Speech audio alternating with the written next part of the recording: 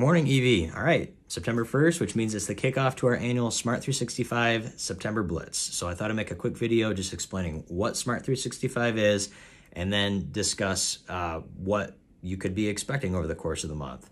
So if you're unaware, Smart 365 is essentially an improvement initiative that was started a few years ago, just focused around the idea of asking the question, could there be a better way?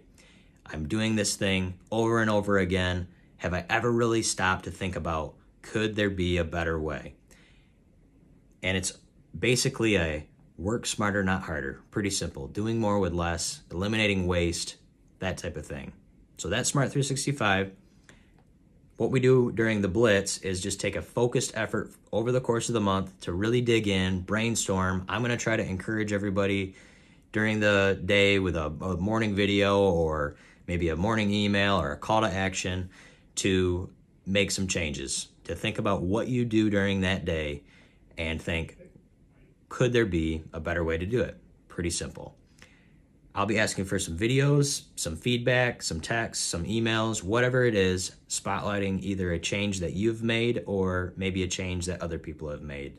And I'll be sharing those with everybody. Typically there's some prizes involved, which is pretty fun. But it's just a focused effort for the month.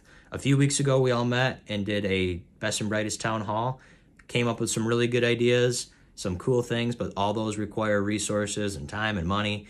This is a really good way to brainstorm, increase productivity, do more with less, so that we can do some of those fun things that we all brainstormed about.